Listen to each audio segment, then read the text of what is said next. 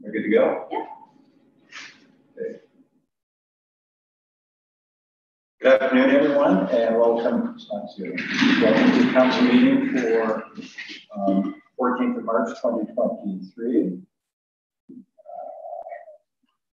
Land acknowledgement. We acknowledge that we are gathered on the traditional territory of Indigenous peoples who have been stewards of the land since time immemorial, and as such, we treat the land, its plants, animals, stories, and people with honor and respect.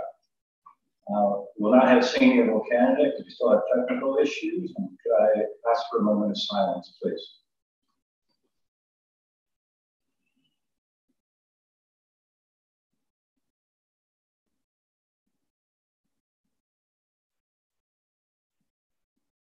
Thank you. So good afternoon again. Although we are not finished with the winter season, the switch to daylight savings time reminds us that spring is just around the corner. This makes for an extremely busy time at the town of Bancroft as staff prepare to switch gears from winter to summer operations. It's also a time when municipalities analyze the previous year's financial performance to prepare and finalize budgets for the coming year. From all accounts, municipalities across the province are feeling the effects of substantial cost increases and supply chain issues that materialized over the last couple of years, with many dipping into reserves to fund operations, normally not a wise practice.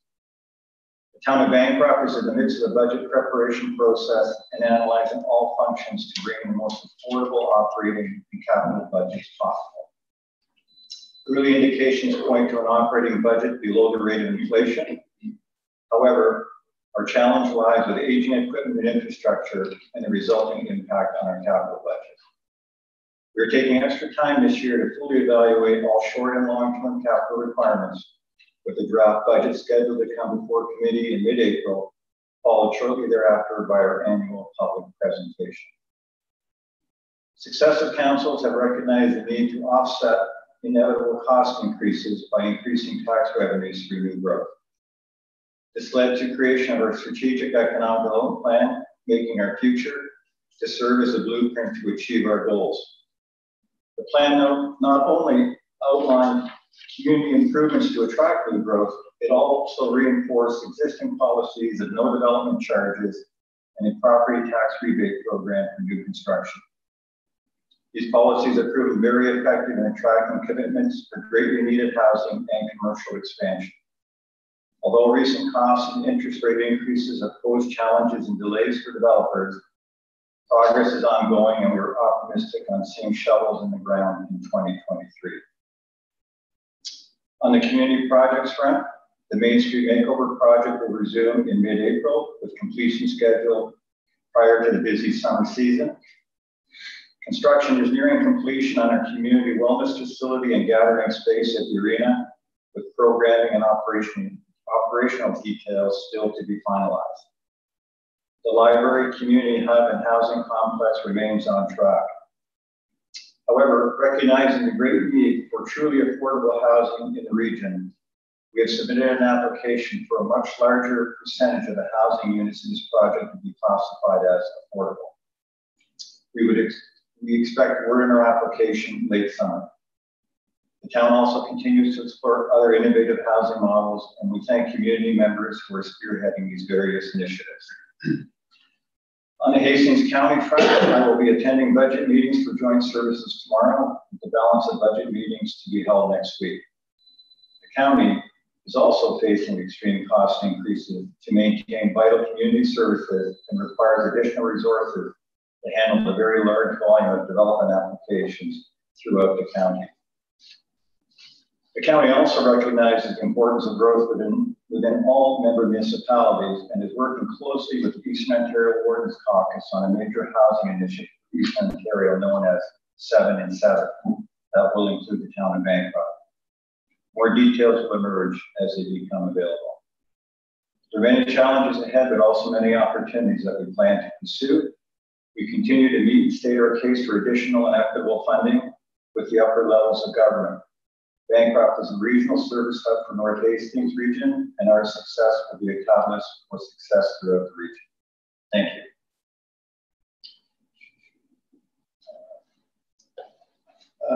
Okay, approval of the agenda be resolved that the Council of the Corporation of the Town of Bancroft does hereby approve of the open session agenda dated March 14, 2023 as presented. By the mover and second, Councilor Easton, Councilor Tracy McGibbon. All in favor, please. Thank you. Declaration of pecuniary interest and nature thereof. Seeing none. At this time, we will move into a public meeting. As required by the Planning Act, the purpose of the public meeting is to inform the public and hear representation in respect of the proposed bylaw for the purpose of rezoning lands within the municipality.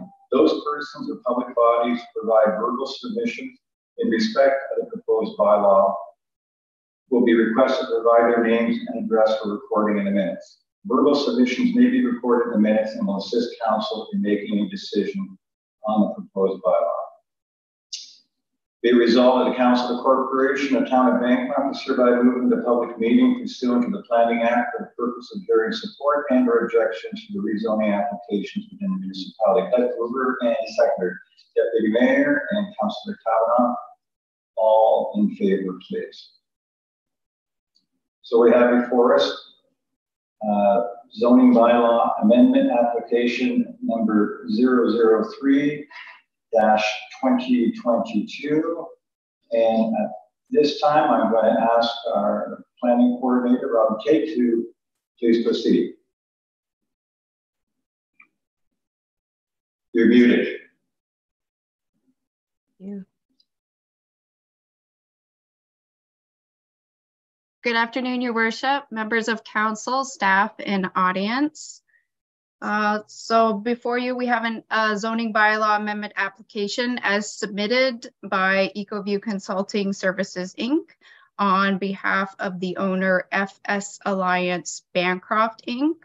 for lands legally described as part of lots 1 and 2, concessions 16 and 17, and part of lot 73, West Hastings Road, Geographic Township of Faraday, now Town of Bancroft, County of Hastings.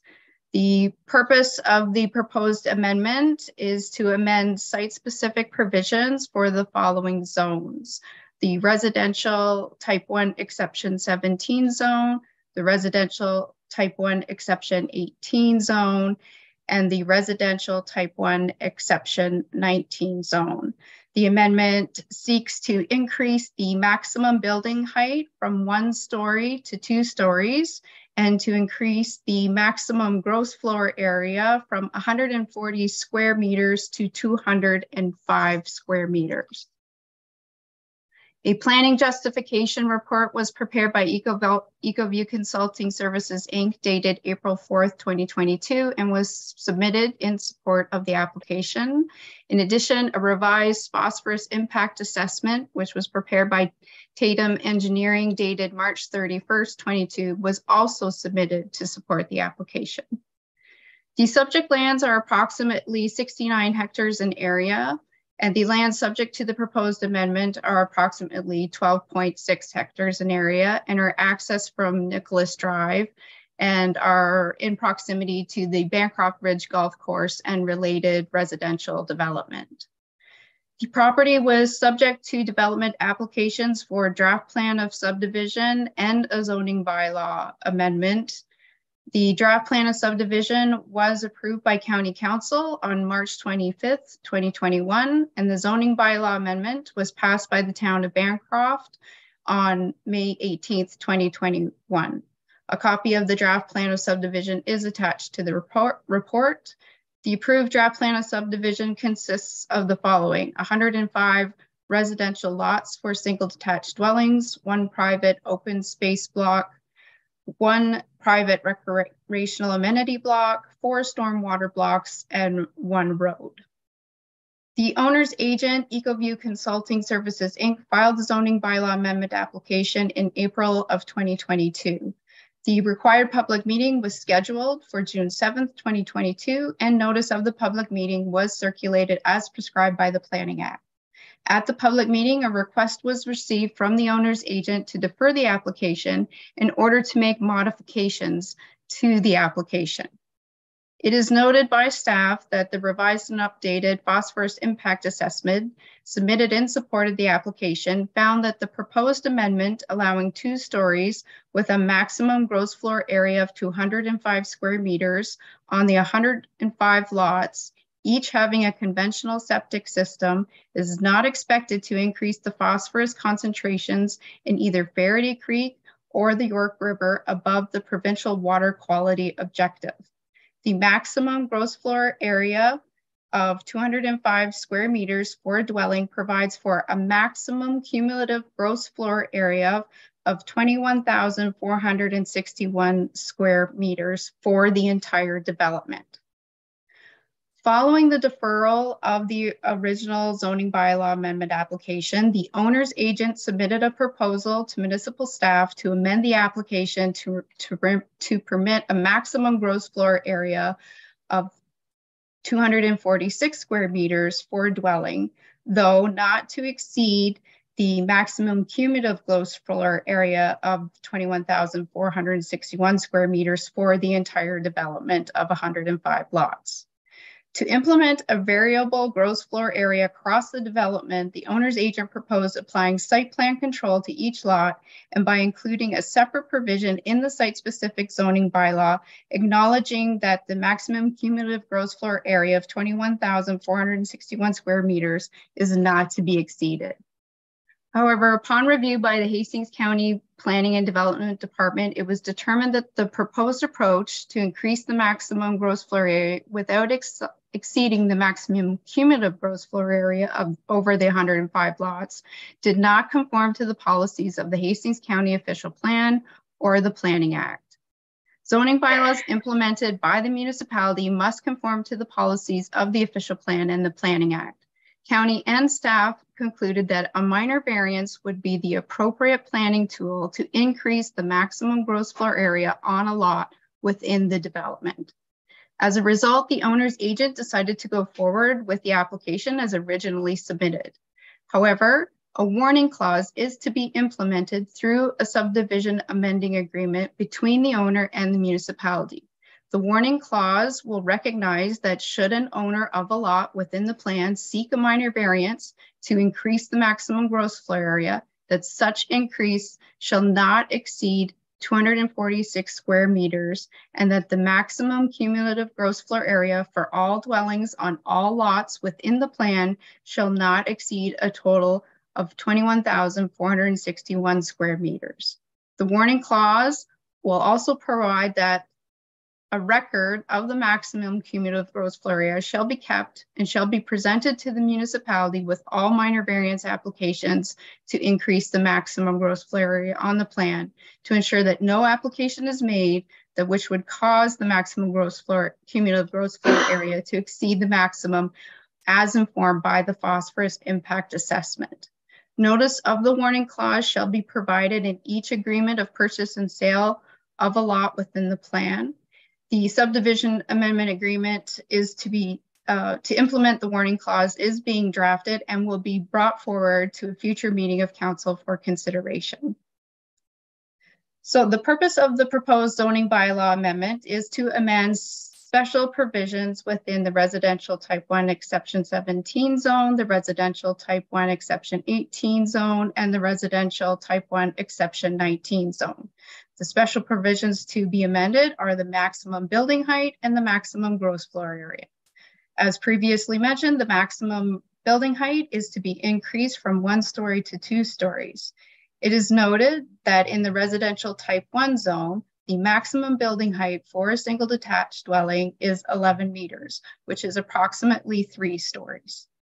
The maximum gross floor area for a dwelling is to be increased from 140 square meters to 205 square meters.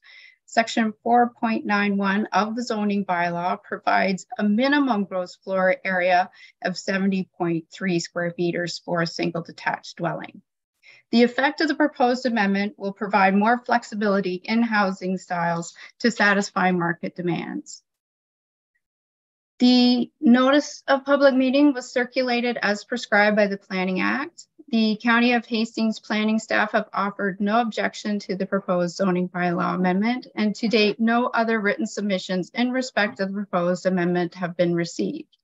The bylaw to amend the Town of Bancroft's comprehensive zoning bylaw has been drafted with support from the applicant's agent, as well as from the County of Hastings Planning and Development Department, and is on today's agenda for consideration by council. It is staff's opinion that the application for the amendment is in conformity with applicable land use policies and represents good land use planning. Therefore, staff recommend that the proposed zoning bylaw amendment application be approved. The owner's agent is here today and also has a presentation to make to council. Thank you, Your Worship. Thank you. So I'm assuming it's Derek from EcoVue. The floor is yours, Derek. Hi, everyone. Can you hear me all right? Yes, we can. Wonderful. Is it possible to share my screen? Yes. Okay, great.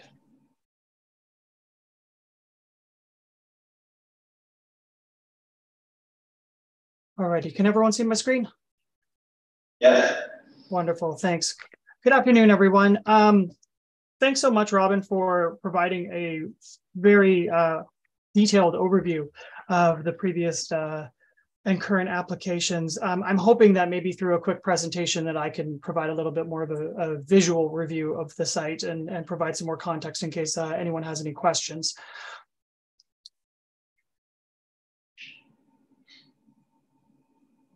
So the site, as Robin has mentioned, is the developable area is upwards of 13 hectares in an area of 69 hectares overall within the parcel of land. It's along Nicholas Drive, north of the Bancroft Ridge Golf Club, in the town of Bancroft itself. Hastings Heritage Trail demarcates the site to the west. York River is to the east of the site. And then Faraday Creek is to the north of the proposed zoning bylaw area. The topography of the site is generally flat with sandy soils, which is typical of York Drive, with the exception of the ravine bluff that's adjacent to Faraday Creek and the York River. It's approximately 130 meters from the Bancroft Community Airport property, just to the southwest, and residential uses across the York River to the east lie to the east of the York River, and then the lands west of the Heritage Trail are largely undeveloped. The lands that include the Faraday Creek are actually provincially significant wetland, as you can see within the green hatching on this map. The subject property is designated urban, shown in Schedule OPA within the official plan of the County of Hastings, and the subject lands are situated within the Urban Community Secondary Plan, or UCSP. It's designated residential residential special development policy within the UCSP, which permits for residential use, as previously provided with the previous zoning bylaw amendment. As you can see here, there are the 4 specific zones that are affected by this zoning bylaw amendment. And just to provide a little bit more context, in terms of the chronology of these applications. So in 2021, as mentioned, the plan of subdivision and zoning bylaw amendments to rezone the subject lands were approved. Site-specific standards included that limitation of height and gross floor area to 1 story and 1,500 square feet, respectively.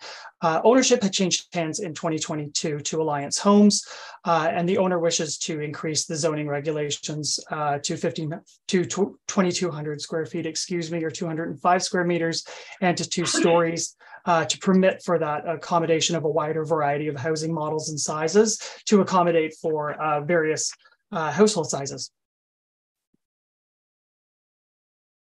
So first, I'll quickly review the policy overview, and then I'll go into the phosphorus impact assessment in more detail. I recognize these slides are a little bit more text heavy, so hopefully I won't bore you all too much with this. So just to summarize, the principle of development has previously been established within the previous Planning Act applications. The 105 lots were previously approved, and this application doesn't necessarily change that. EcoVue understands that the proposed development is consistent with section 1.6.6 of the provincial policy statement, where partial services, including any combination of municipal private water and municipal private sewer, may be permitted within settlement areas to allow for infilling and minor rounding of existing development on partial services, provided that the site conditions are suitable for the long-term provision of those services with no negative impacts. And that was, ostensibly the whole reason for the updated phosphorus impact assessment, which I'll go into on the next slide. So as previously demonstrated, through the supporting hydrogeological and geotechnical reports submitted with the previous zoning bylaw amendment and plan of subdivision applications, nitrates could be adequately attenuated on site through the implementation of a nitrate reduction technology to bring the concentration of nitrates to a level consistent with MECP requirements, as well as a combination of individual private septic systems and municipally piped water could be accommodated, which was previously confirmed by the town of Bancroft. It's also outlined within section 2.2.4.8 of the urban community secondary plan that it is permitted. So it's EcoVue's opinion that the proposed development meets the intent and conforms to the policies of the County of Hastings official plan and the urban community secondary plan, as the subject property is located within phase 2 of the servicing plan, which is permitted to have no municipal services or partial services in accordance, if they're developed in accordance with the policies of the plan. And then, as Robin had mentioned, the residential type 1R zone in the town of Bancroft zoning bylaw permits for a height limit of 11 meters, which is approximately 3 stories, and as of right does not limit the GFA. So it's our understanding that the proposed changes to the development standards meets the intent and complies with the general standards of the R1 zone. So now I'll go a little bit into the details of the phosphorus impact assessment.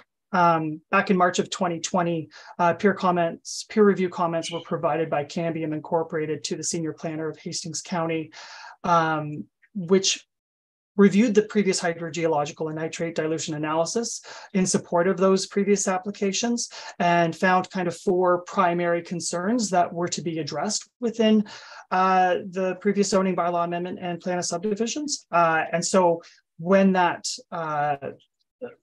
assessment, the phosphorus assessment, was revised and reviewed, it incorporated and accounted for those 4 primary concerns, of which I'll go into now. So the first was because the site was to be serviced with municipal water and private septic systems, the groundwater was understood to flow from the subdivision towards Faraday Creek. And as such, the concern that the potential contamination of the groundwater towards Faraday Creek was by phosphorus and not by nitrate itself. So the phosphorus impact assessment completed by Tatham focused its analysis on the impacts relating to the increased building area of each individual unit, primarily the impacts that related to the proposed private individual septic systems for each lot. And within the study, it was estimated that the sewage flow was increased from 1,000 liters per day to 2,100 liters per day. And within the peer review, it was stipulated that the provincial surface water limit for phosphorus was 20 micrograms per liter, which can also be expressed as 0.02 milligrams per liter. So Tatham had gone back to the the Ministry of Environment, Conservation and Parks, which was confirmed that the surface water limit was actually 0.03 milligrams per liter or 30 micrograms per liter. So there's no Ontario drinking water standard specifically or provincial water quality objective for the total phosphorus or dissolved phosphorus concentrations in the groundwater. But there was concern that the groundwater, obviously with high phosphorus content, discharging into Faraday Creek or the York River could impact the surface water quality itself. Third, if Faraday Creek was used as the groundwater divide, the portion of the land north of the creek should not be used in any dilution calculations for either nitrate or phosphorus, as it would result in an overestimation of dilution potential. However, in the analysis, it was found that the groundwater divide was determined to be located along Bancroft Ridge Drive. And as such, it wasn't Faraday Creek, so that wasn't a concern. And then based on that groundwater divide, the consultant would have to provide an explanation for the high existing phosphorus concentrations and determine if, when, and how they would be abated. And within the phosphorus impact analysis, it was determined that the fertilizers containing phosphorus that were applied to the 12th and 13th holes of the golf course had the potential to impact the phosphorus concentrations in the groundwater at the site. The decline in the groundwater concentrations was believed to be the result of the ceasing of the use of those fertilizers applied to those holes. And as such, the dilution is expected to continue.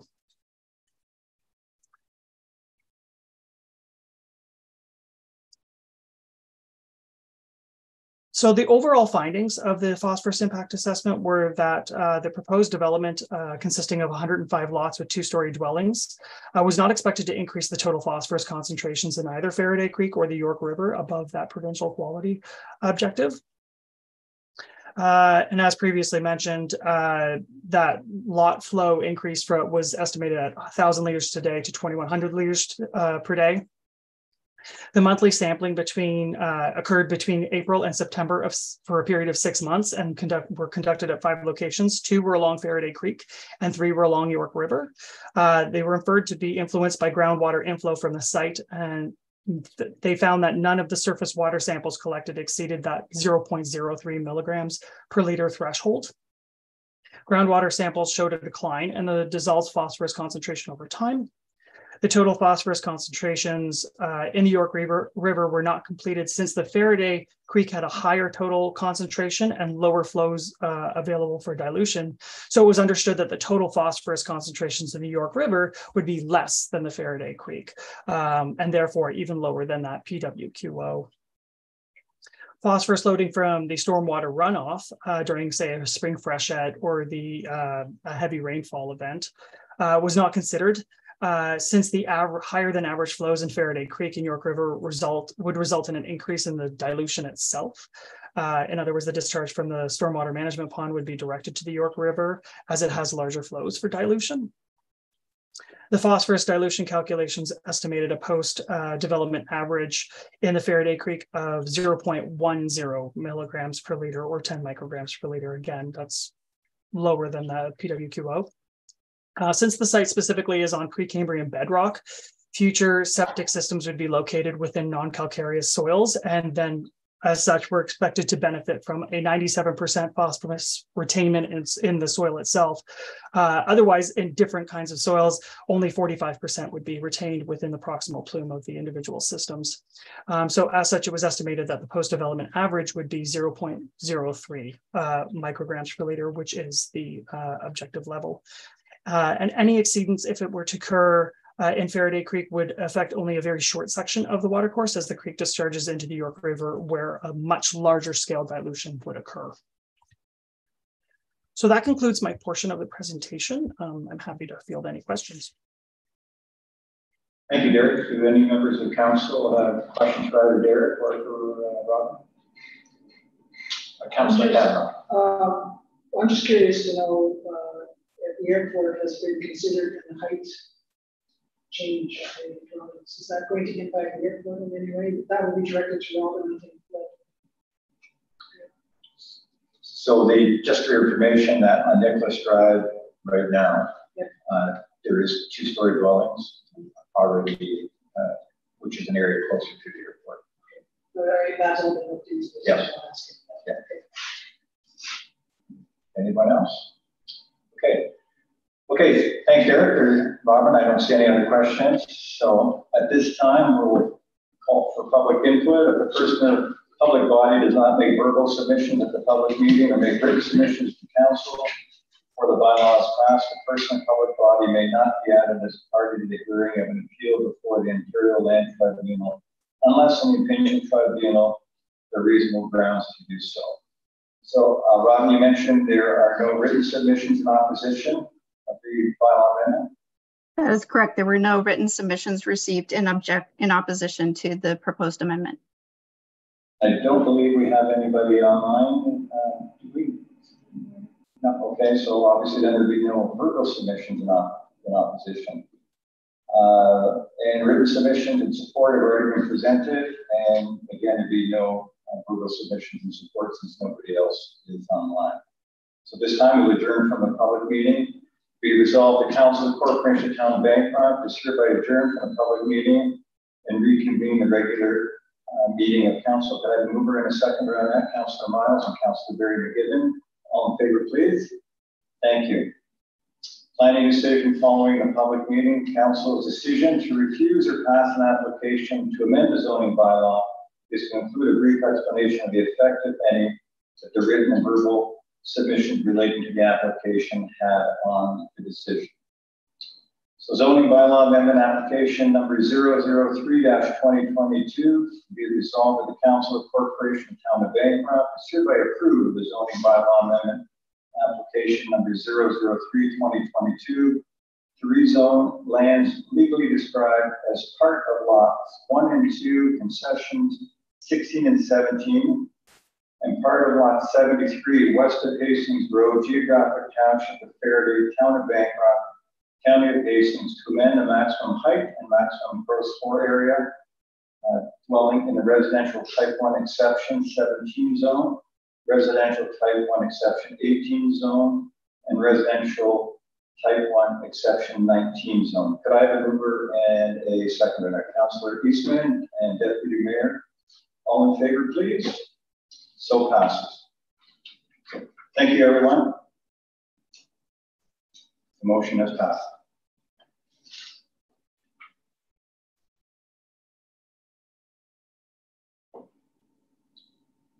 I think we're good. So this time we have a presentation from Dwayne Forth of Veolia.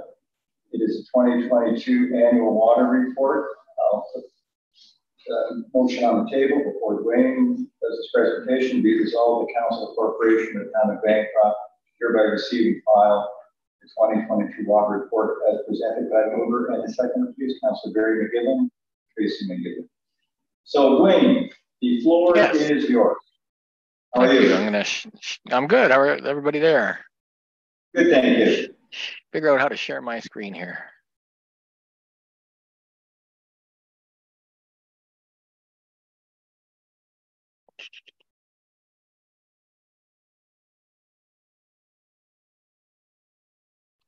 Can you see that? I don't see a lot. Oh, now we see it. Okay, good. All right, thank you. So the water report is in front of you, and I think you've probably all seen it, or if not, you'll see it right now.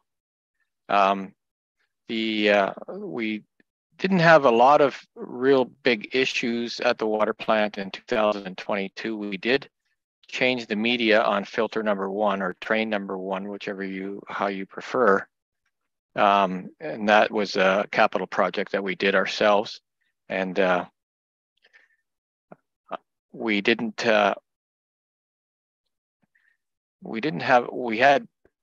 for the most part, the new filter media works very well.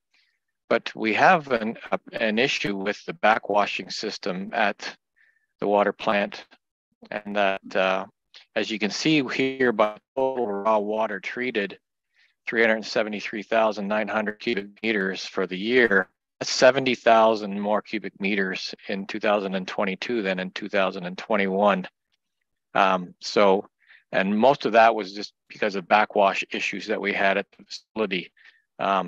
After we changed the media, it got better. The media was changed in March, so you could see a slow decline there.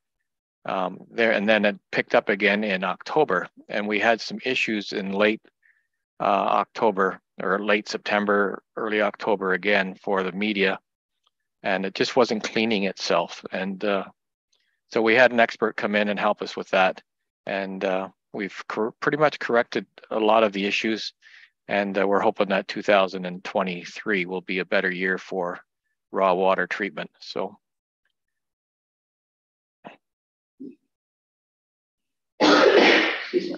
For the treated water supply to the municipality, we were only 800 cubic meters more than in 2021. So pretty much consistent year from year to year on the treated water. So we didn't, so all of that water, that the difference is it's water loss at the facility itself, going to backwash and for other things like cleaning the tanks and that sort of thing. So.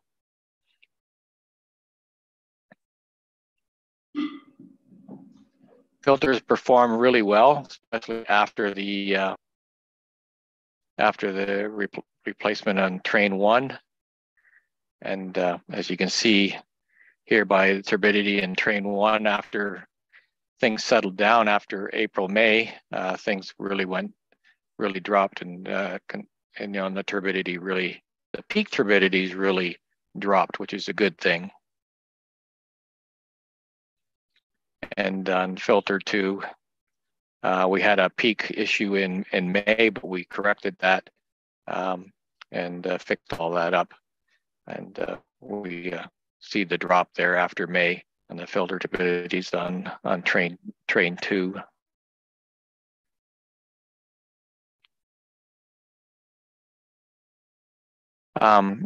We changed the equipment at the tower. The tower is the secondary feed point for hypochlorite into the system. And we changed the equipment to get better control of the hypochlorite going into the tower and out of the tower. Previous to the equipment change, the chlorine pump ran all the time. So people that were using water off of the tower up near the public school area, all of that area, probably had a strong chlorine odor and maybe even a strong chlorine taste because we could not control the chlorine at that time. But now we're controlling the chlorine with some new equipment that we installed in August, and the peak chlorine is still reaching the 499, but it's not staying up for a long period of time. We have set points in there set at 2 milligrams per liter. So basically we're controlling the chlorine feed now. And I actually, in my home, and I live up there, I don't smell the chlorine or taste it anymore. So it's a positive thing. And so we're not saving a whole lot of chlorine by doing this, but we are saving the aesthetics, the smell and the taste, which people really judge a lot by that.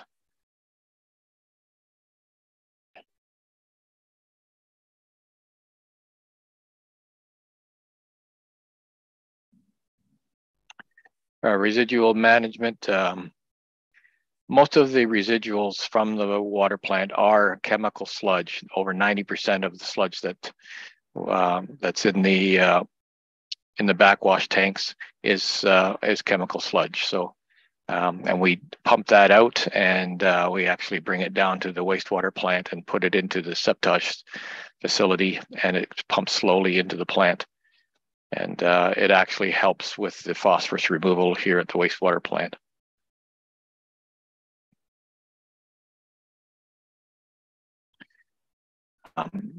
Suspended solids is the effluent from the backwash tanks that goes out to the little creek nearby. So the certificate of approval, if that's what you want to call it, or a water permit, only allows for an average of 25 milligrams per liter per year, and we had an average of 13 in 2022 and an average of 10 in 2021. So we're well below the limits.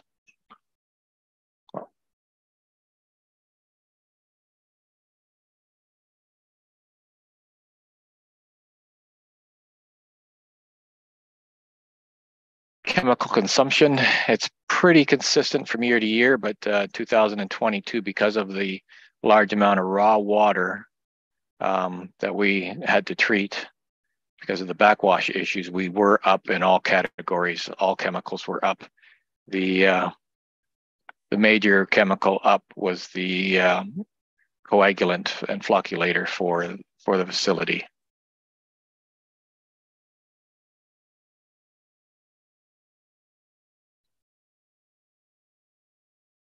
So in 2021, this number here was 17.1, as opposed to the 18.2 it is in 2022.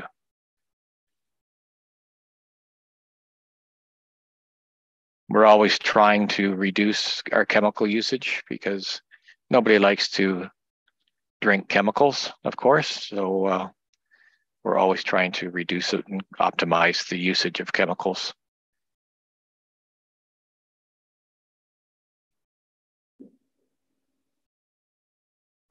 Maintenance summaries are here. course, we do our routine maintenance and regular maintenance stuff we have on schedules. We had distribution maintenance. We did a lot of work to a lot of hydrants in 2022. As you can see the list there. And each year we typically have quite a handful of hydrants to repair. The winter has a big role on the condition of the hydrants. There's one thing about hydrants that we could talk about, and that is maybe getting a summer student to paint them, and maybe not in 2023, but plan for it 2024.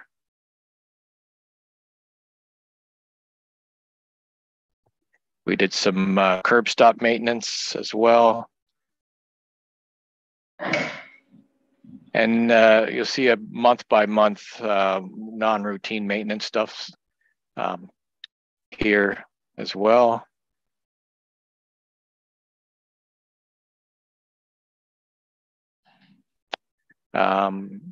Purchases in 2022 included jar testers and the filter media for train 1, the chlorine analyzer and pump for the standpipe, some clear well inspections and tower inspections, and they proved to be quite informative. And I'm sure you've already heard about that, but the general manager has that information, and we'll pass that on to you if you need it.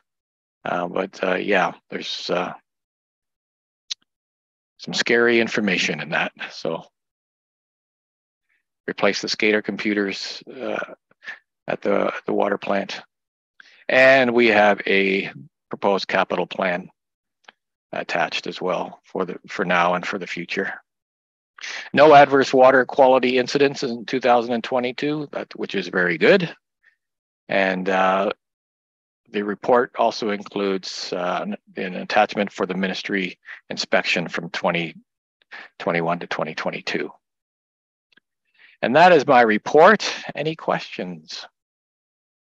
Any questions, Larry? Councillor Miles. Thank you, Mr. Mayor. Dwayne, when I look at the proposed capital plan, yes. I understand assuming it all actually, is reasonable. Are there some things that have higher priority than others? And is there a way for us to delineate that? The highest priority item is the standpipe. It needs to be refurbished and replaced within, I would say, 3 to 5 years. Okay. And everything else on the list is just as it happens, or? Well, everything on the list is important, but it will be, it's all a matter of the funds that are available and basically what I can do with the funds that are available. And I fit the projects in one at a time. I do it that way only because there's not a whole lot of funds to do many projects. So I try and do as many of the smaller ones as I can, and we'll do the bigger ones as they go. Now, the generator work is important.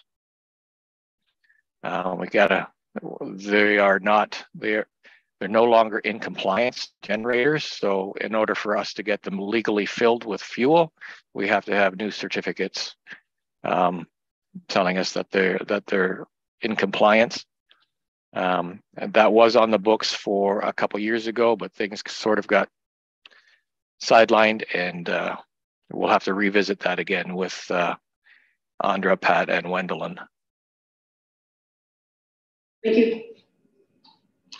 Anyone else? So just a couple of points here. So you did refer to the standpipe or refurbish or replace the tower. That's that very large number that everybody sees there, estimated between 2.5 and 3.5 million. The only other question I really had, Wayne, was on the cast iron pipe replacement program. Can you refresh my memory how much of that there actually is? Are you aware of that? Pardon me? I don't think there is actually a program. Is there? Okay, it says it right here, cast iron replacement program. Yeah, that's just my wording. Okay. There should be, in my own opinion, there should be some sort of program that addresses the cast iron pipe replacement program. As you know, or maybe not know, we've already had 4 breaks this year, and 2 of them have been on the cast iron piping. The other 3 have been service leaks, but we've had two cast iron pipe breaks already, and 2 of them were on Flint. So that's part of the area that needs to be addressed. And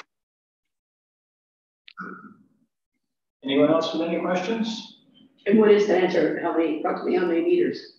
I'm not sure. I guess I forgot. Okay. We have hundreds of meters to replace. There you go. Yeah, it's going to take a long time to replace and a lot of funds. So hopefully the government's generous at some point. Deputy Mayor. Dwayne, do you have any idea how old those pipes are? How old is Flint Street? How old is the hospital area? You know, all that. Maybe 70 years. Maybe 70 years. 70? Yes. That's old. That's older. That's older than me. Pretty sure they were put in the 50s. Yeah. So that's what we look at. I mean, over the last 2 summers, we've replaced the Bridge Street West booster station equipment, the pumps, the piping, the valves, and the amount of corrosion that was internal to those pipes and valves was tremendous. You have an 8-inch pipe down to about 4 inches. So that's the kind of thing that you're faced with these pipes. Councilor Perry. I know a couple of years ago we talked about like a reline program. Yeah, relining is a possibility if you can remove all of the rust that's within the pipes itself. I mean, you don't want to reline a pipe that's already shrunk down to 4 inches if it's an 8-inch pipe. I thought I was under the impression that they clean that and line it. They certainly could try. They certainly could try. They'll probably take in some sort of big file type, screw type thing to go through the pipes and see if they can get it off. But when you start doing that, chances of damaging the pipe and breaking it is far greater. Anybody else? Okay, thank you, Dwayne. The motion's already on the floor. The report, all in favor, please. So passed. Thank you. All right, thank you. Thanks, man. Item 9, organizational update. Verbal update from the general manager. Good afternoon, council, members of the public. Just a few little things. So in the next few weeks, the last few weeks, we've been working hard to get our summer student job descriptions up to date. So you're going to see those go out in the next week or 2 so that we can recruit our summer staff. As Mayor Jenkins alluded to, the arena renovations are well underway, and we're getting into more of the detailed planning now. So we're excited to start to soon be able to share some of that with all of you. I'd like to also welcome our new canteen operators for the month. The First Band Craft Scouts have taken over the operation of the canteen for the final month of arena operations. So we're thrilled to have them on board and appreciate them coming on with short notice and filling that gap for us. Also, as Mayor Jenkins mentioned, staff have been meeting with representatives to do some preliminary budget preparation. So we are hoping to bring forward a public committee of the whole special meeting in April to present that budget for comment and then to follow that up with a council meeting shortly thereafter. And finally, I do want to give everyone an update on the water control structure. So I'm happy to report that the water in the river will start to rise again today. The emergency repairs are well underway and are completed to the point where it is safe to put the water back in the river. So that will start happening this afternoon and will happen gradually over the next several days. So I just encourage everyone to use caution around the river because the flows will be higher and things will be slippery from being exposed for the last couple of weeks. And that's about it. Thank you. Any questions for John Ranger? Seeing none, motion to approve the river report. Councillor Tracy McGibbon and Councillor Kavanaugh, all in favor, please. Thank you. Item 10, minutes of previous session. Be resolved that Council Corporation of Town of Bancroft is hereby approved the minutes of the special meeting of council held on February 28, 2023 as presented. A mover and a seconder on that, please.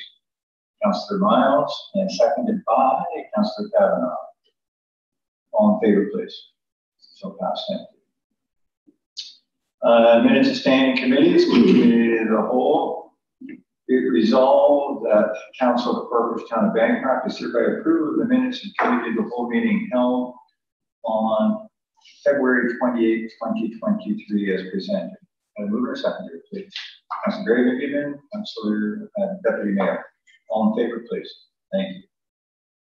Be resolved the Council Corporation of Town of Bancroft accepts the recommendation of the Committee of the Whole and hereby directs staff to continue working on the employment lands project. Could I have a mover and a second, please? Councillor Miles, Councillor Eastman.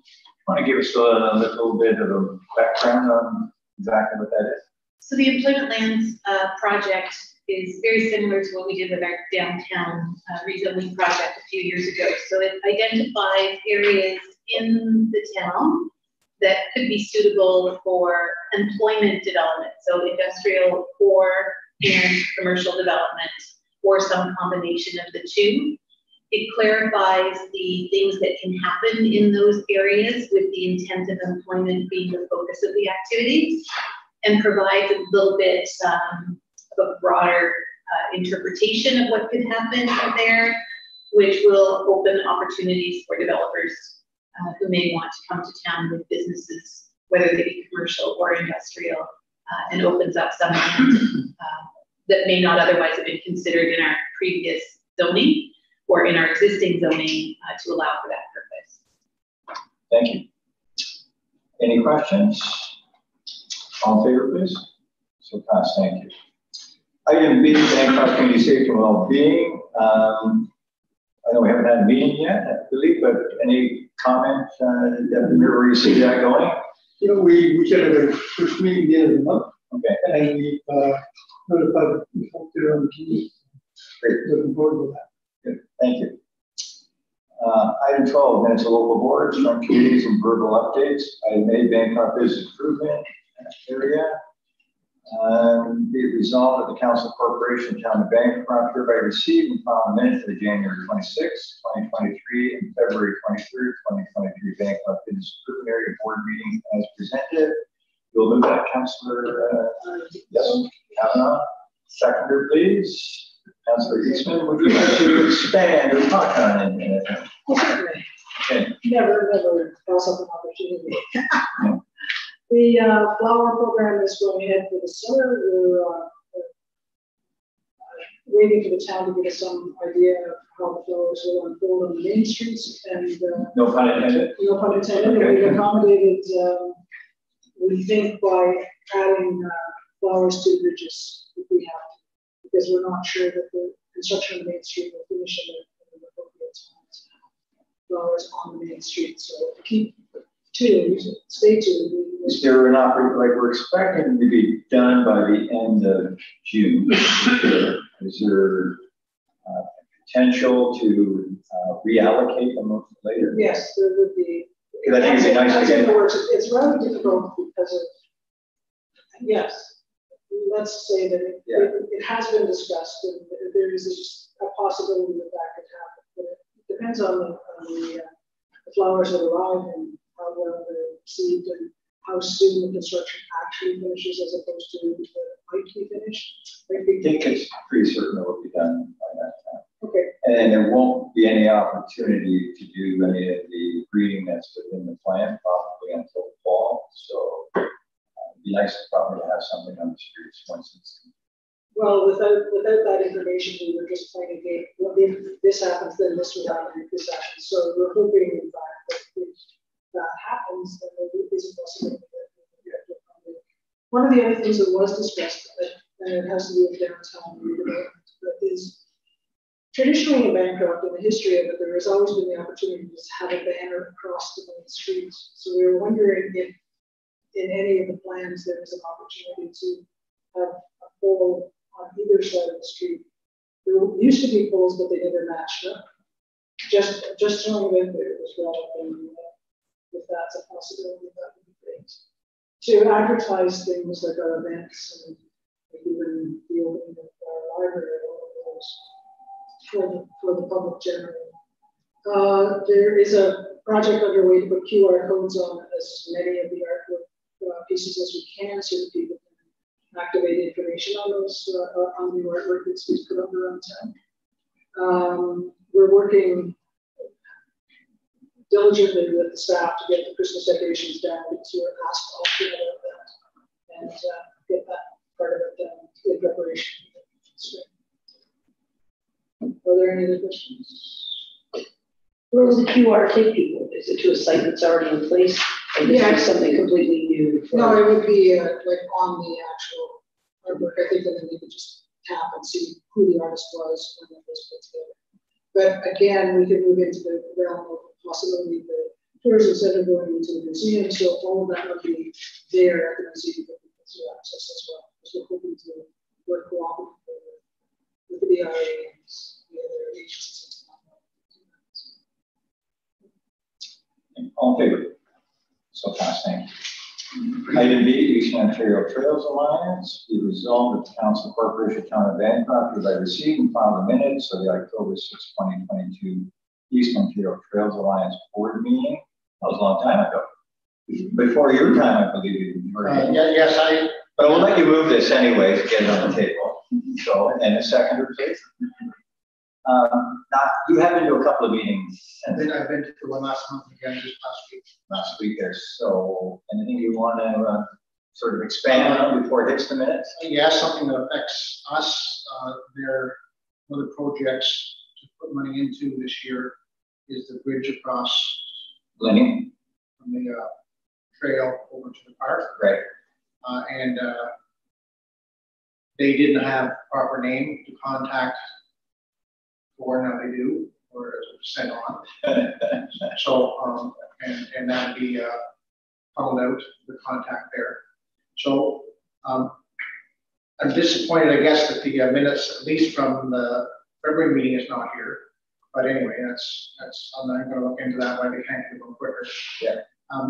Just pointing out that the Trail Alliance, Eastern Ontario Trail Alliance, has a total expenditure every year of $1.4 million. So they do a lot of work. Yeah. Of course, they cover a lot of territory.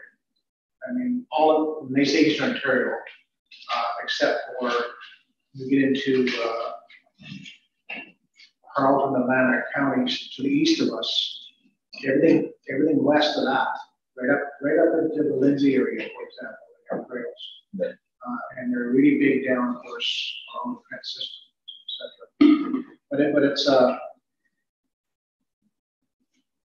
it's quite the organization, so much that how much they impact the local economies.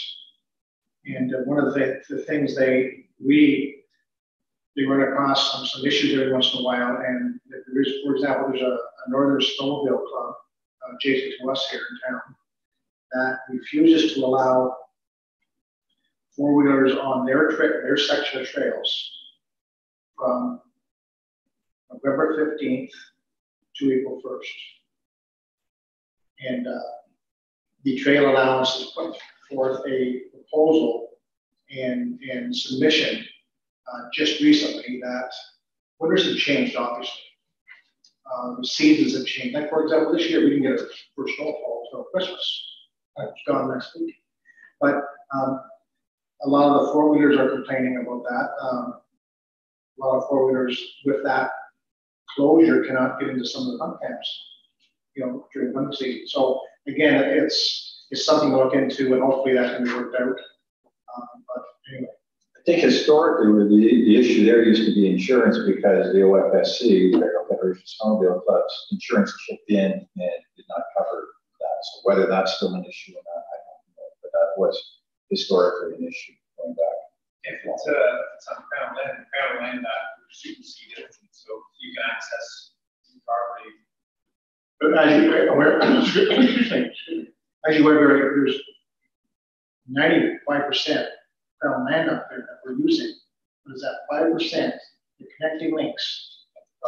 You know, that's private or controlled by certain associations that are the stick. Of course, you can't get from point A to point B unless you cross this. The other stickler that we're seeing around is municipalities not having a backbone to say this was a settlement road, this was an actual right of way into a property. They don't want that ownership, which I understand, but it's killing a lot of these trail systems because that was the original settlement trail or road into that property, and if they walked away from it, people are putting gates on it. And it's creating a lot of problems. So George, can we just go back a minute on the this special grant that they received, which I heard about before? My initial understanding was that it had to be spent by the end of March, but obviously that mustn't be the case. The one that they're looking at for Millennium Bridge. So they have identified Millennium Bridge, and they do plan on exploring or going ahead. What's the status? Going ahead. Going ahead. Oh, going ahead. Okay. Thank you. Well, that's good news. But they will obviously work through the town. Yes. Here. Again, it's been not to repeat myself, but it's been lack of trying to get a hold of somebody, and we've got to rectify that now. So. Okay. Councillor. Yeah. We did. We partnered with the Trail Alliance in the town, and we put recycled asphalt on the rail bed over the last couple of years, and it's done a great job of dust suppression. And but there are a few spots now that are starting to wear out, and it's something that needs to be addressed because some of the potholes are huge and they can't grade it. So what needs to happen is more recycled asphalt applied and graded up into the trail. And it wouldn't take too much, but I think it's something that needs to be looked at because we've got a situation that's going to create an accident, you know. So it's something that we should put on the radar. Yes. Okay. Somehow get it to me. That can be too. Okay. Sure. Thank you. Any questions? All in favor of this? So pass, thank you. North Hastings Public Library. Councillor Miles, do you have anything you would like to say? I think I did a pretty decent update at the committee of the whole, because that's sort of where the meeting with the library fits, and sort of between us and just for the general public. Fair enough. The library has sort of two pieces that we're working on right now: a big review of policy and procedure, and sort of a good look at some things that need to be updated. It's a really reading thing, but they created a really good document for what will be done over the next little bit, and they will be creating a small committee to do that. I think the most important thing that's happened recently at the library is the Inspirational Place group has the umbrella of the library board. So the Inspirational group is going to become a committee within the library board. That provides them with some assurance, and it also provides— That's the fundraising effort. That's the fundraising effort. Yeah, they're called the Inspirational Place. Right. And then they will have somebody to report to and weigh they were great. They'd gone out, they'd raised some money, but they didn't really have structure. They didn't have policies, they didn't have procedures, they didn't have reporting. They were doing, working very hard, but this gives them some protection to make sure that their group is now governed. And it's going to be governed by the library board. Kim was off to a conference recently, and just like you sent me something recently today or yesterday regarding the digital content of our libraries. As Kim reported, it's a big piece of what goes on with the libraries, and we'll work hard to keep up with that. That was that news article I sent? Yeah. Yes, Yeah. where remote municipalities are looking for more digital access. Yeah. Problem is the digital book is like 2 or 3 times more expensive than a hardcover book. So they're looking for funding among those. So, and we will meet again in a couple of weeks, but those are the 2 big things that were on there. Was the policy piece and giving an umbrella to inspiration place. Thank you. We will roll right from there to the North Asians Economic Development Committee. So we'll let you. Thank you, Mr. Mayor. So the Economic Development Committee, first of all, the county has applied for a RED grant that will allow for vacant business buildings. So if we have a storefront that's sitting vacant, they've applied to get some funding that you could apply to the county, and they will come up and do some fun things on your window, either to attract business or to at least give it some activity so it doesn't look so boring, so bland. And they, it's like an applique, they build it up, they work with the property owner, looking to attract businesses, maybe what kind of thing they want there, maybe just something colorful. But that they've applied for the grant. If we get that, it will be for county of Hastings. And if you have an empty storefront, you apply with them, they will come and work with you to have some type of a display up. We are going to be drafting a letter. The letter is going to be reviewed once by the committee, but we've been instructed to draft a letter to institute a conversation about amalgamation. And we were made aware that the mayors met recently, and there is this sort of conversation swirling. There is some understanding that the province might eventually force us into this type of action. Nobody's doing that for sure, but it might happen. And we know that things are getting more and more expensive everywhere we look, and what might have been a really unimaginable conversation 8 years ago, all of a sudden has a little bit of traction, because our smaller municipalities are having just as many struggles as we are. So from an economic standpoint and from a business growth standpoint, the NHEDC just sees there's some value in having a conversation. So we will be drafting a letter, forwarding it to the county, forwarding it to all of the mayors, forwarding it to Mr. Brise, and just saying we would be in support of having a conversation, engaging with all of the municipalities, maybe spearheading if we were asked to do something like that from an economic standpoint. And it's very early stages. We don't have a letter together, but we're hoping it will be on our next agenda. We have a small group that's going to draft a letter. It'll go in front of the committees, and then it'll be sent out to everybody. And it's merely a letter of support saying, this is something we think we should see happen. Let's see if we can find some money and have someone provide us some information as to whether or not it's a viable option. So just as an addendum to that, going back to the mayor's meeting, which I believe was in February, somewhere around there, that was convened by Mr. Brise. And the purpose of that meeting was to hear everybody's viewpoint on what the situation was, to talk about potential of shared services and the amalgamation discussion did come up at that point in time. Again, nobody expressed yay or nay, but the comment was made that a thorough sort of independent investigation would be required, and put in a verbal request to see if there would be funds available to fund such study, because no municipality could lead this. Obviously, it would have to be independent, and it would require money and funds to do so. So, I remember that. That's where it was left at that meeting. Is that the comment was that, if somebody wants to draft a letter and all the mayors want to sign it, we'll see what we can do. So I just said, look, you're not going to get anybody to draft and sign unless you think there is some funding, and it's going to be sort of an independent, non-binding type of situation. So very much in sync with what you're saying. And it was sort of interesting, the timing of that, because the NHEDC really is not aware that the mayors were sitting in a room sort of almost coinciding that conversation was going on there while it was going on in ours. And I brought it up a couple of times because the understanding of what the hub of Bancroft means to the region, so both treaties and the little gas station in Cohill, they're gone. No gas. You cannot now get gas on 62 highway between, MSO and Madoff. There's nowhere to get gas. And so the conversation was, do you, like, a franchise is not going to come to a community of 600 people, but would they come to a region of 7,500 people? Likely. I mean, Trudy's is like a perfect spot for an Ultramar, for that kind of a setup. But it's difficult to attract big business when you have such a small population. And, the same with the Cohill conversation. Nobody in Cohill can get gas.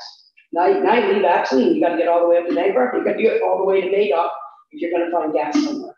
So that's really where the conversation landed, and it started, a little while. I brought it up actually a little while ago within the group, and as I said, a couple of years ago, I was told, this is not the right place for that conversation. And I said, yeah, fair enough. All I'm going to do is bring it up. This time, it's been embraced actually far more than I would have ever expected. Well, I think you're correct. Everybody's seeing the dramatic price increases. And not just on operating, but as I alluded in my opening remarks, their capital is killer right now, because the cost of anything from new trucks to water towers to you name it is astronomical.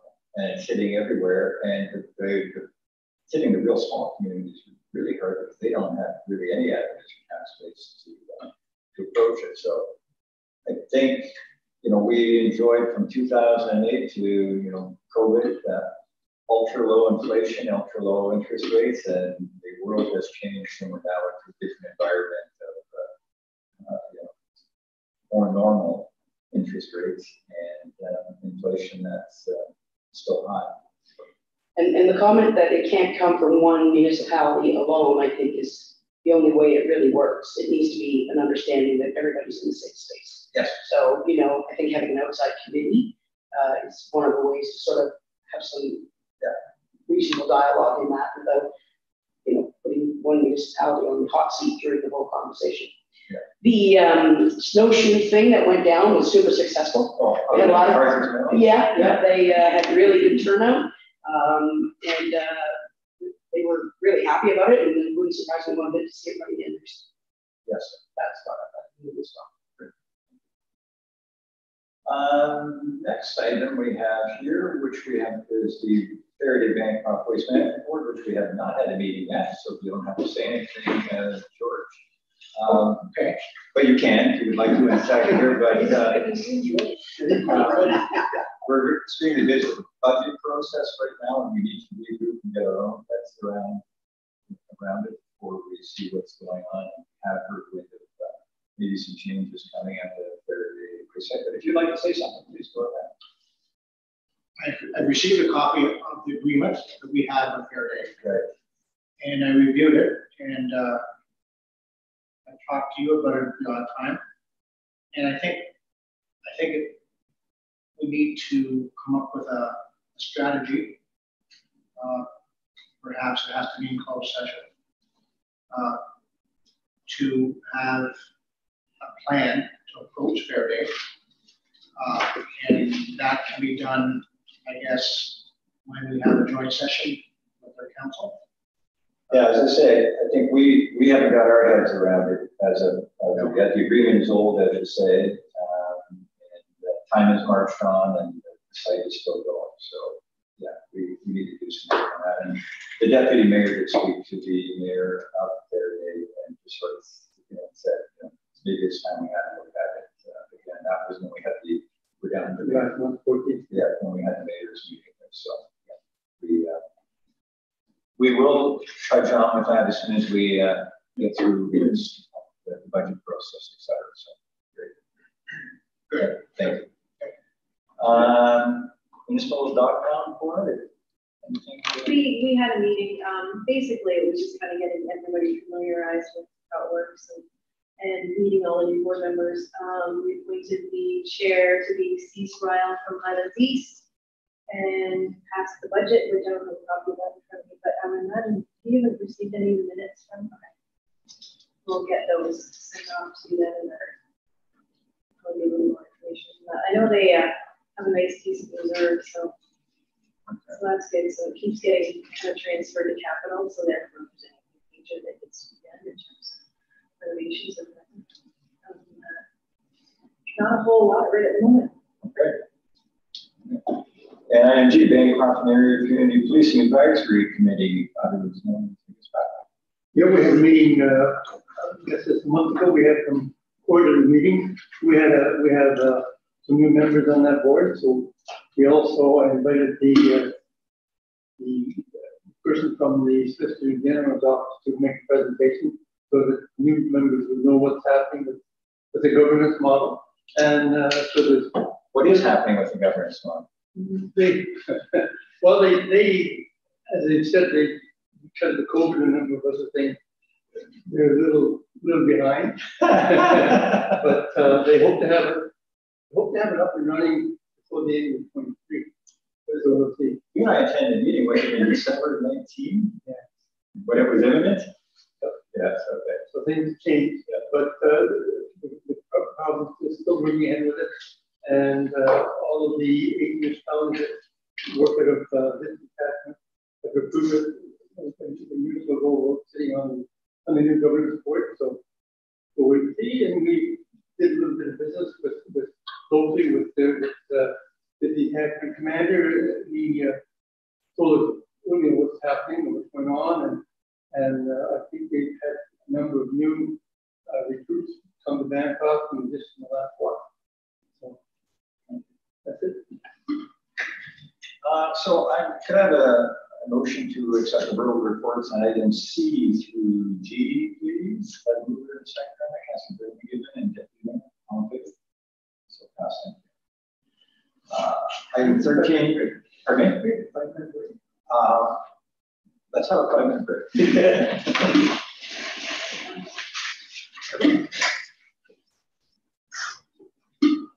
Yeah, coffee should be ready.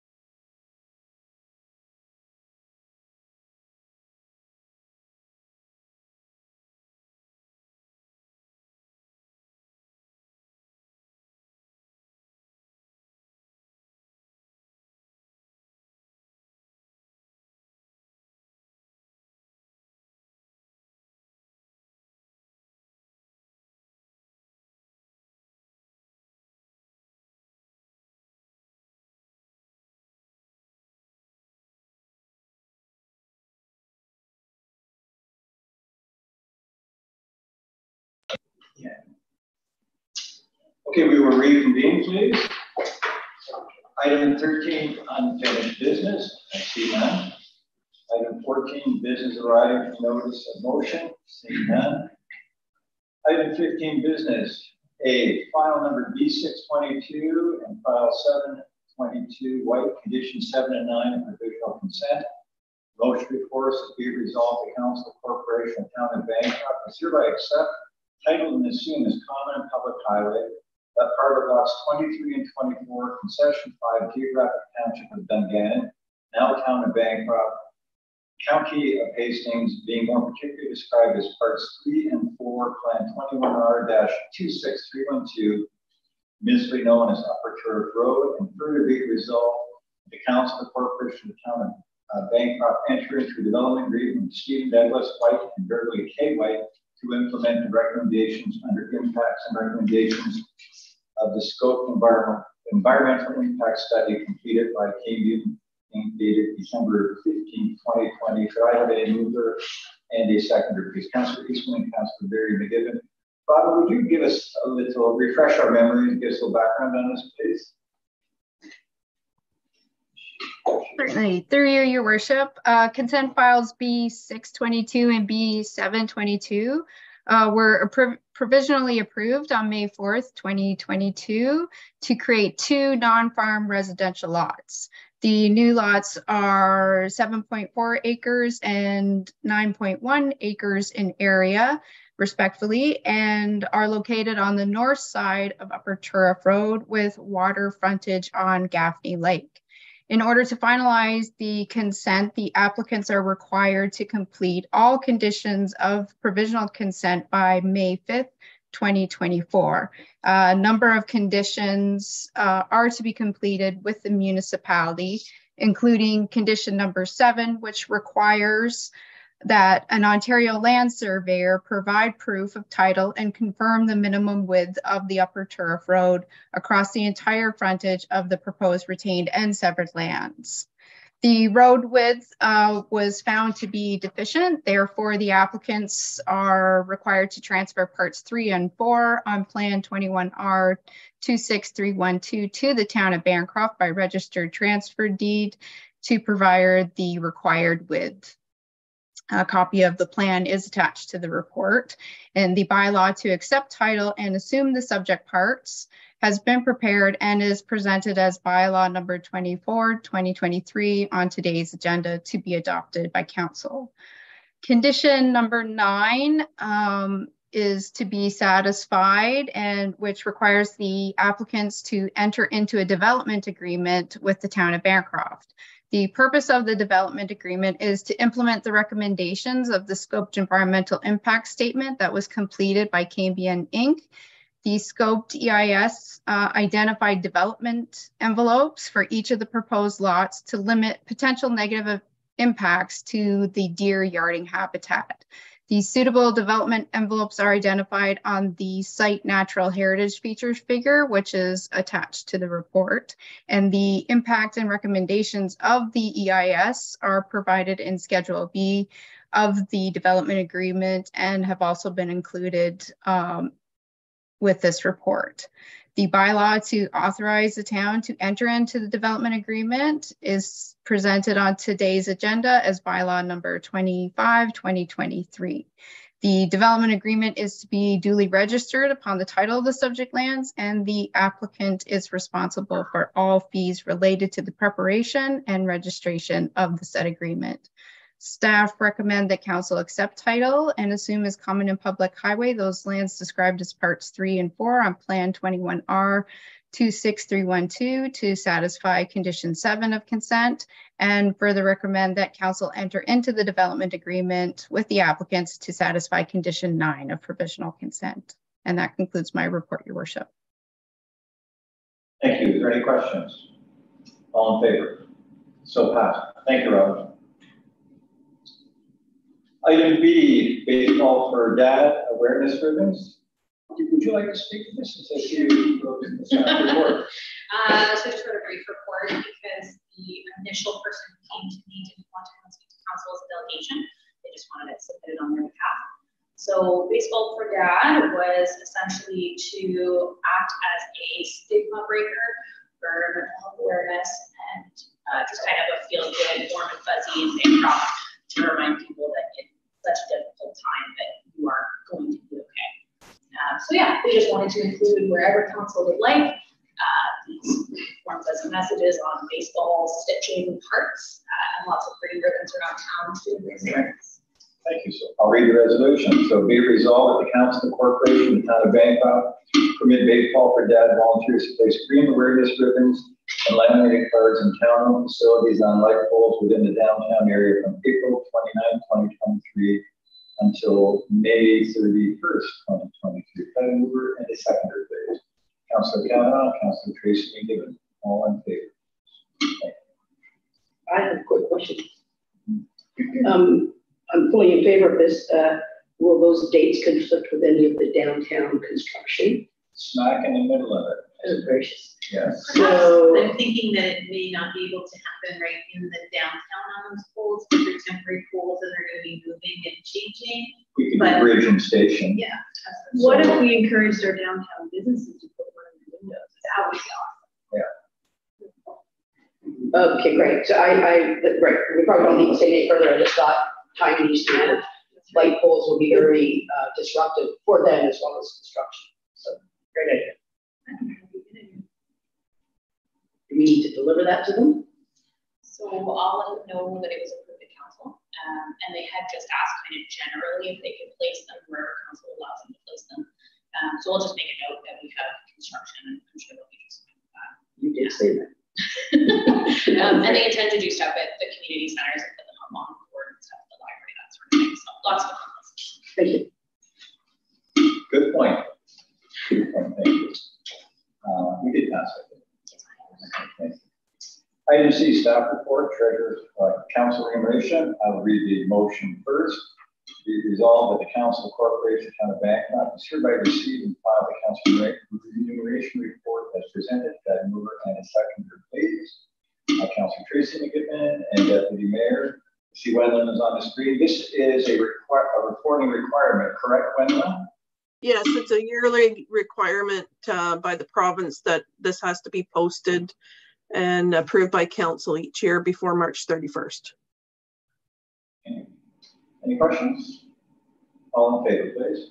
Thank you. Thank you. Okay, the next one is a long one. So it's a housing and homelessness call to action. And I will read the motion. It says here, whereas the homeless crisis is taking a devastating toll on families and communities, undermining a healthy and prosperous Ontario. Whereas the homelessness crisis is a result of underinvestment and poor policy choices of successive provincial governments. Whereas homelessness requires a range of housing, social services, and health solutions from government. Whereas homelessness is felt most at the level of local government and the residents that they serve. Whereas municipalities and district social administration boards are doing their part but do not have the resources, capacity, or tools to address this complex challenge. And whereas leadership and urgent action is needed from the provincial government on an emergency basis to develop, resource, and implement a comprehensive plan to prevent, reduce, and ultimately end homelessness in Ontario. Therefore, be it resolved that the town of Bancroft calls on the provincial government to urgently A, acknowledge that homelessness in Ontario is a social, economic, and health crisis. B, commit to ending homelessness in Ontario. C, work with AMO, Association of Municipalities in Ontario, and a broad range of community, health, Indigenous, and economic partners to develop, resource, and implement an action plan to achieve this goal. And further, that a copy of this motion be sent to the Minister of Municipal Affairs and Housing, the Minister of Children, Community and Social Services, the Minister of Health, and to the Association of Municipalities of Ontario. Moved by Councillor Tracy McGibbon and seconded by Councillor Kavanaugh. So was this verbatim from the AMO? It is. Yeah. Okay, I just see they did not mention the Minister of Mental Health and Addiction. It comes under the ministry, it's a subset of it. Ministry of Health.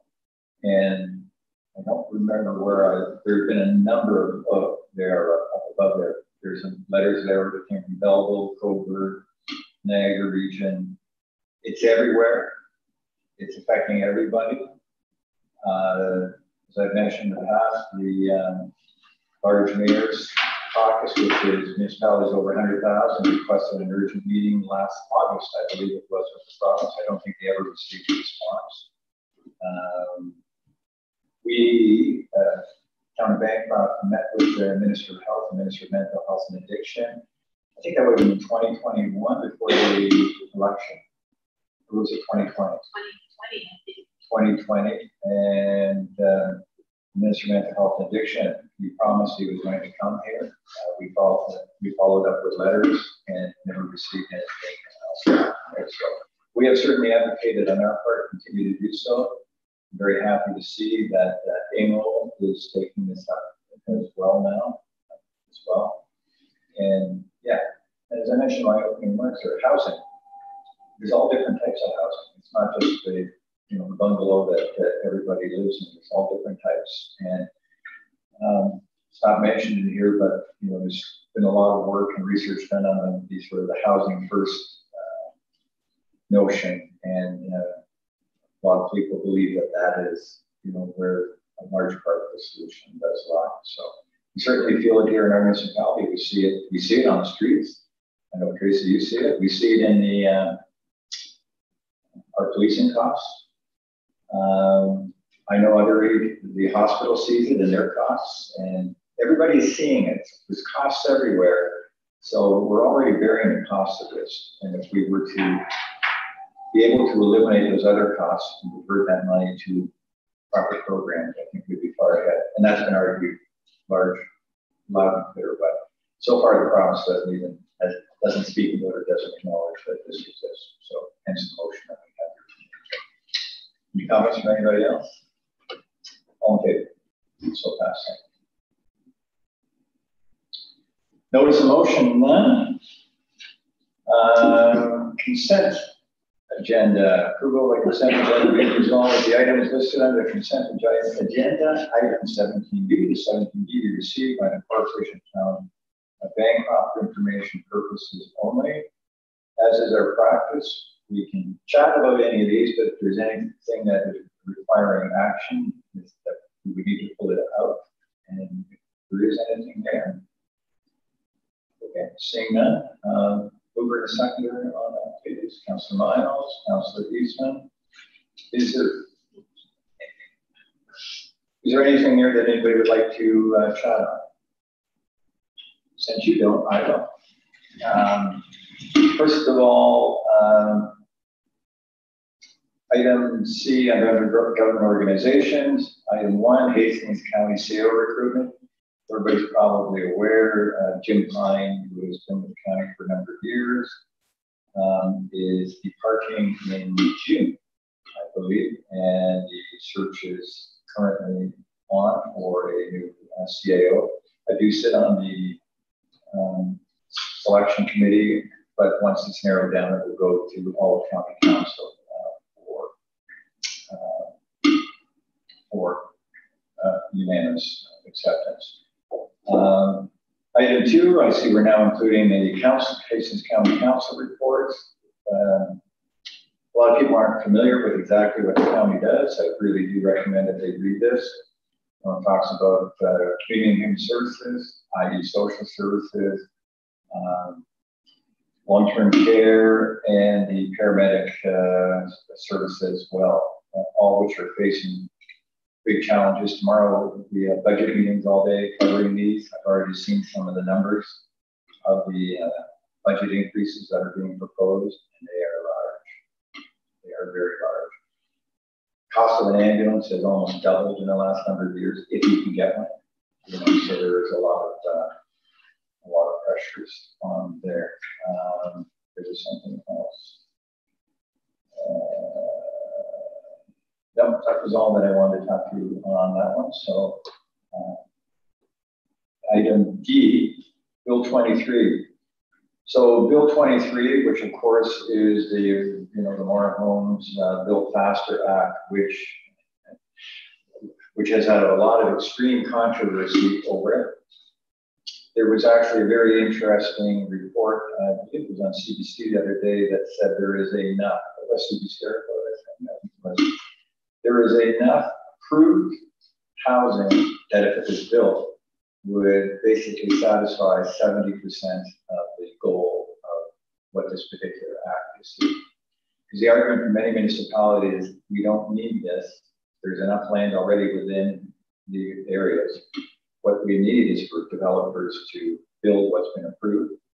And part B is for the actual processes that exist now to get an approval to have them streamlined. But again, nothing was. There is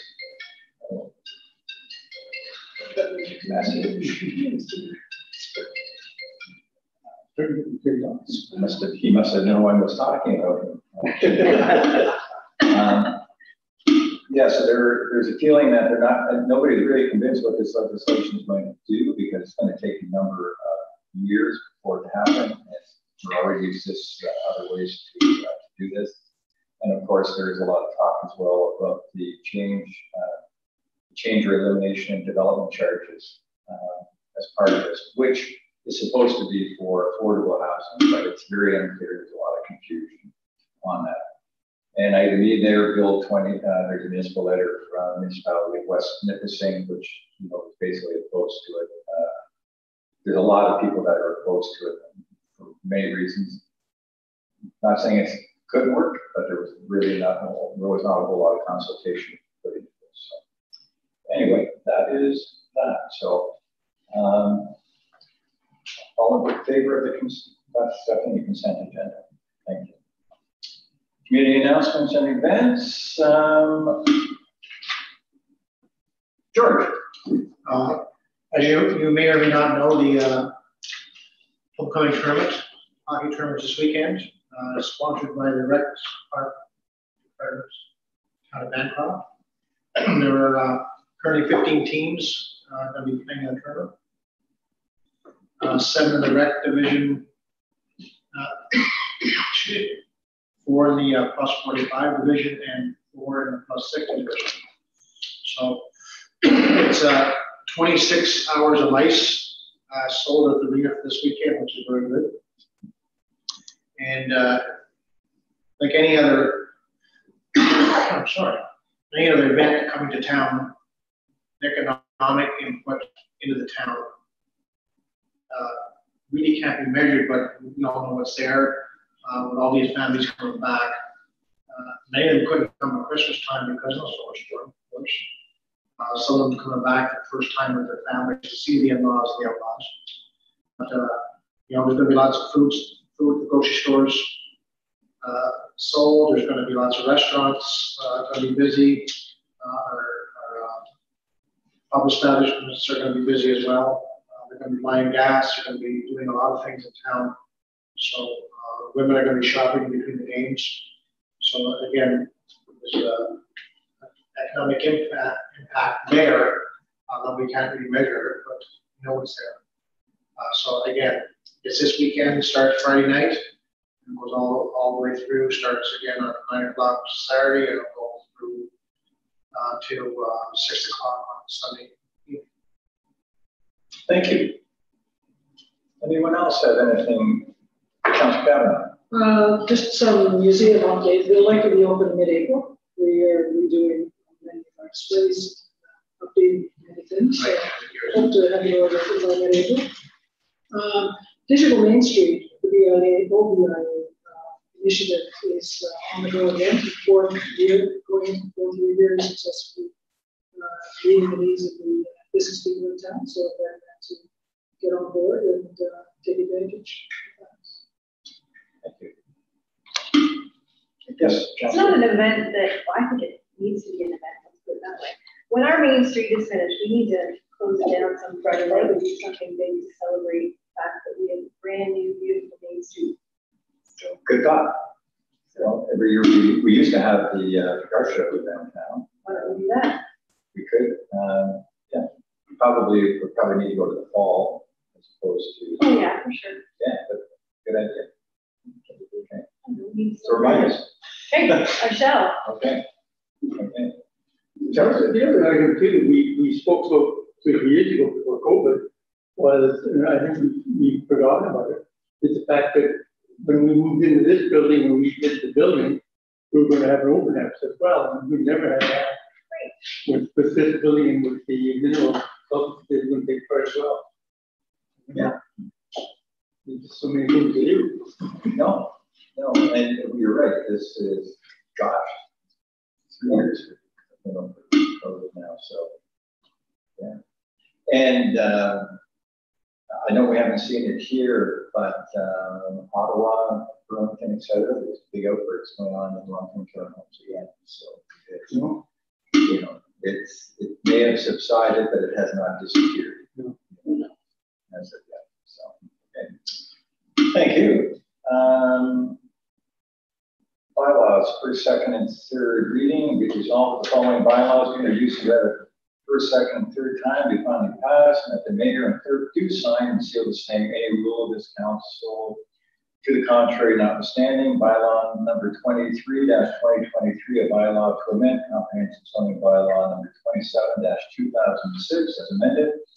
Bylaw number 24-2023 being a bylaw assuming as a common and public highway that part of lots 23 and 24 concession 5 geographic township of Dungannon, now town of Bancroft, county of Hastings, more particularly described hereafter. Bylaw number 25-2023 being a bylaw to authorize the corporation of town of Bancroft enter into development agreement with Stephen Douglas White and Beverly K. White. Bylaw number 26-2023 being a bylaw to amend Schedule 1 to bylaw number 11-2017 being a bylaw to establish a schedule of retention periods for corporate records.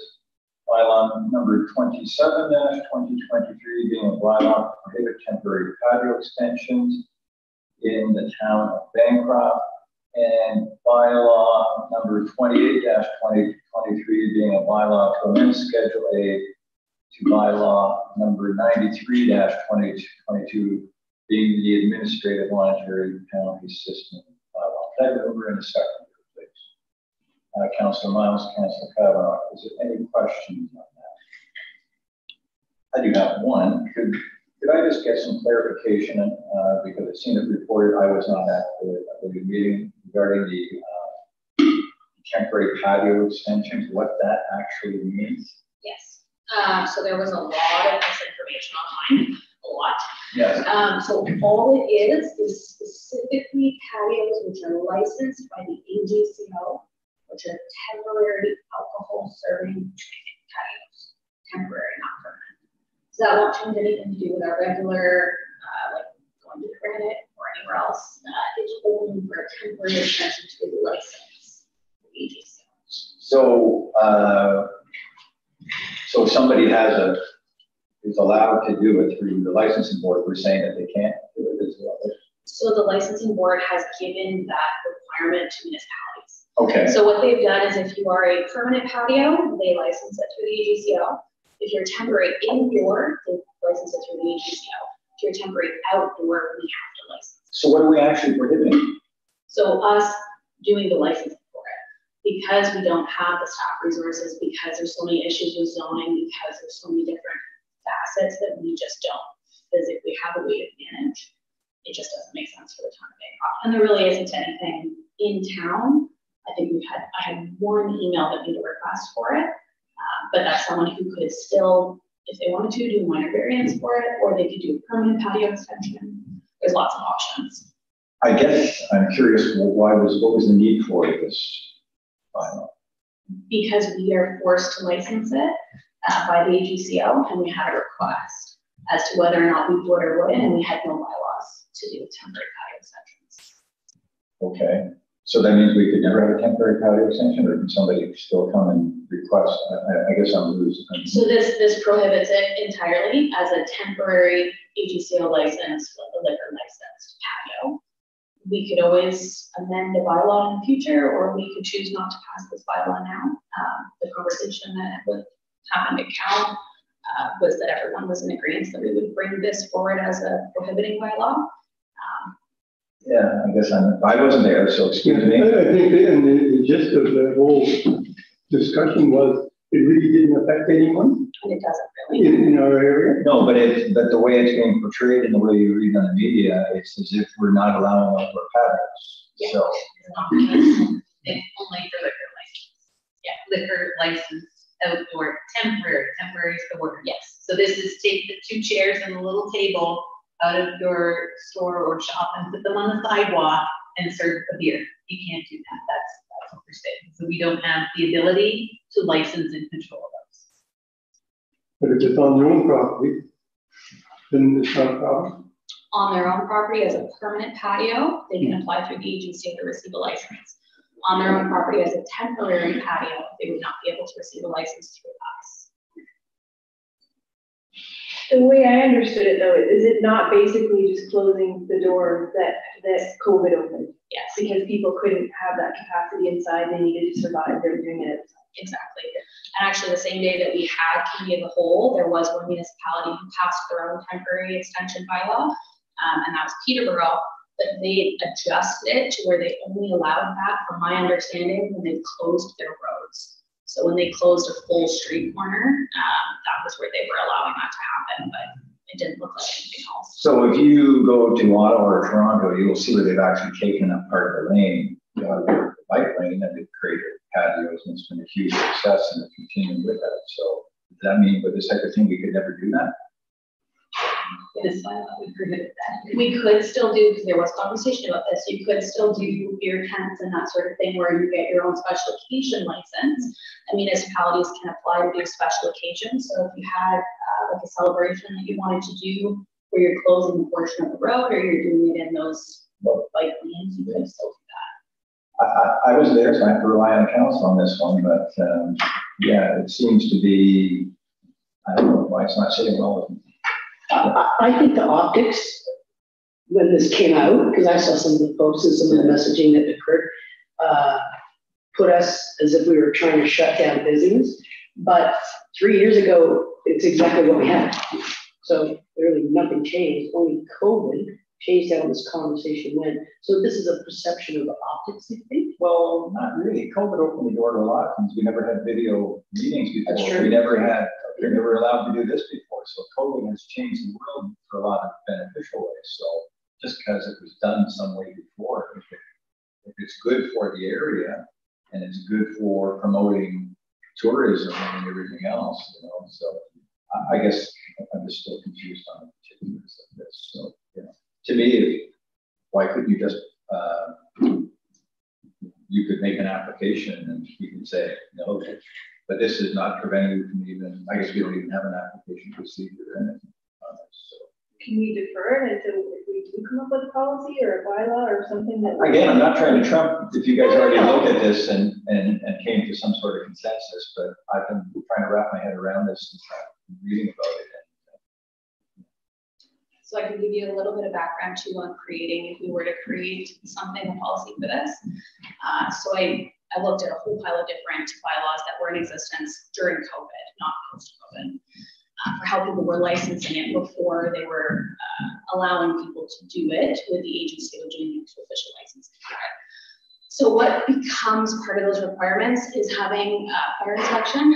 So your fire prevention officer would have to go out and do periodic inspections. We'd have to have our CBO or bylaw enforcement officer go out and do periodic inspections, as well as a prison license in the patio. We have to meet all the accessibility requirements. There's very extensive work would have to go into creating that. And that's not to say. What if you want to do this without alcohol? You can do that. You can do it without it. See, I think the messaging. Yeah, I think the messaging hasn't been very good on this. I think the messaging needs to be revamped on this. You know, that alcohol prevents, it requires a whole bunch of things, and it's up to us now to make sure those are satisfied. But if you have patios such as the brew pub has, like is that okay? Yeah, that's a permanent patio. That's a permanent patio. It's just if someone's going to barricade part of their parking lot and do something with alcohol in that, then that's what this is starting. Yeah.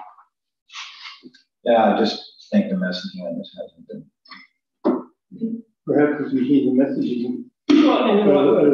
I heard it on the radio and it was loud and clear, and then the next time I heard it on the radio, it was completely hogwash, you know. So I read it online and I thought, oh, you know, so. Could we do a post on Facebook that kind of explained that? To say basically we're shutting the door on what COVID has allowed, now we're going back to the way it was pre-COVID. Well, again, I don't know if I agree with that comment because COVID, you know, there's been some side benefits to it. If it was good, why would you just get rid of it? Because COVID is gone. If there's, you know, so we never used it. Yeah, right. And there's an impact on. Well, we weren't allowed to in the past to get a patio like the group I've had in the past was very difficult, and they whatever the licensing agreement was that allowed them, they're there, and boy, you see that patio's got people at it all the time. But that's a permanent patio, and I think this one speaks to the impact on staff.